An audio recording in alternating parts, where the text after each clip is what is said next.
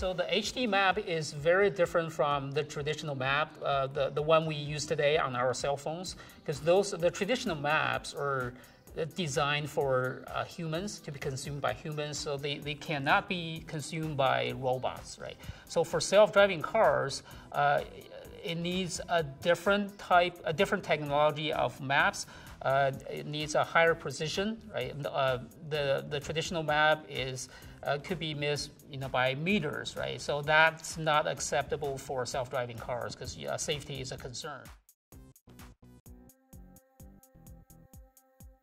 To get where we are today, we cannot. It's not even possible without AWS, right? So our primary platform today is AWS.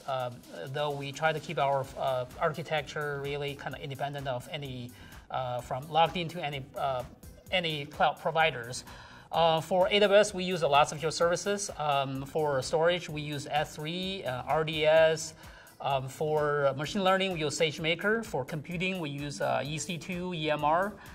For web services, we use EKS, ECS. We use CloudFront for caching, for CDN, Route 53, lots of services. So we attended re:Invent last year, right? So there were a lot of services, that we found we could actually leverage.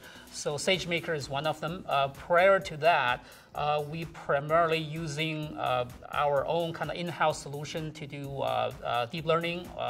So we use deep learning heavily in a large scale. So we use a lot of GPU resources.